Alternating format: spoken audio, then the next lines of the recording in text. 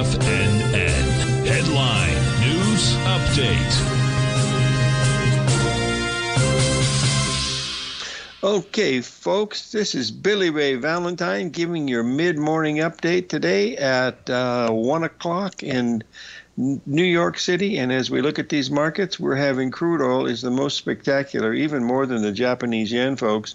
We've had about a $6,000 move in crude oil over the last 24 hours, and it hasn't gone anywhere.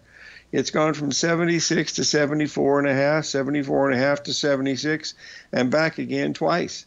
So huge moves. That means there's some type of war going on between these players that are in the crude oil markets. Now we've finally got a rally going in the E-mini S&P. We've got a really nice ABCD structure filled up. You remember we were looking at that 50% retracement yesterday, mentioning we're probably getting ready for an ABCD, and we've got that one moving now. And the target that we're watching on that is 38.72. It hasn't changed the bearish picture at all, folks. It's just making an ABCD after a very oversold market. And that's my opinion, not the opinion of TFNN. The other market that keeps going lower and keeps giving blessings to those that is short is the Treasury bond market, heading towards a 26 handle, not too far away, maybe between 2702 and 2650.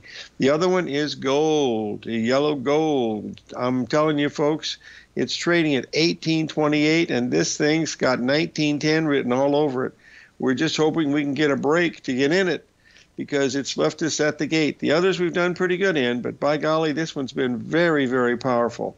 Another market that's in total collapse is the natural gas market. It's just gone, the last 2 days, it's dropped $15,000. That's how wild that market is, and it looks like it's on its way to $4.99 in the natural gas.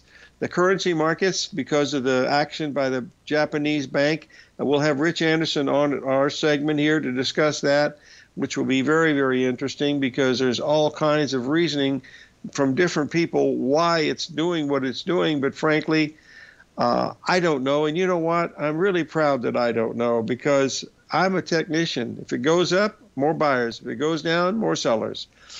877-927-6648. Call in if you have any questions, and have a wonderful Christmas, folks.